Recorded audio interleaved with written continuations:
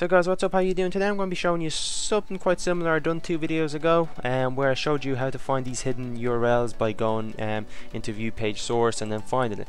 Nice way, but quite hard and takes time. We could make it easier, so let's do it. Okay, all we need to do is press F12, or you could right click and press inspect element, which you can see here, but I'm just going to press F12. Then we'll go to the network. You might be anywhere here, I'm not sure where you will be, but we have to click on network, press F5, turn on the radio station.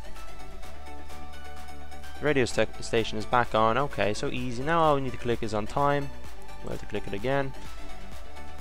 Or we're going to click on size. It doesn't really matter what you click on, because they both will always continue going up as long as the radio station is playing.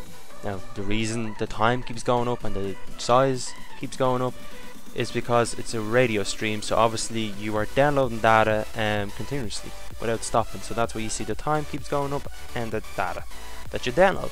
So yeah, that's pretty much the explanation. But anyway, this link that you see here, over here, if we click here, this is the stream URL. Yeah, you can find it viewing through page source, but it will take you longer. That's all I'll tell you. It will just take you a little bit longer.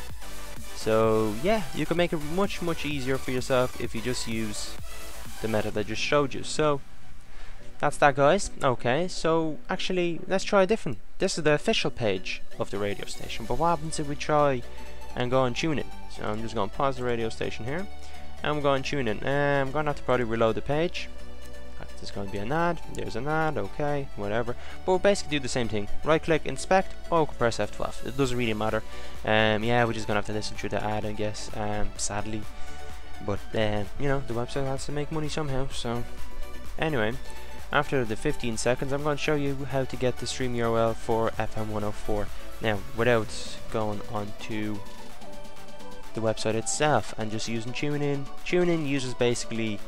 You know, they don't rehost, or they don't restream the radio station. They just directly take the stream URL from, well, the website itself. So, and by website itself, I mean FM 104 website. So we're going to press F5 again.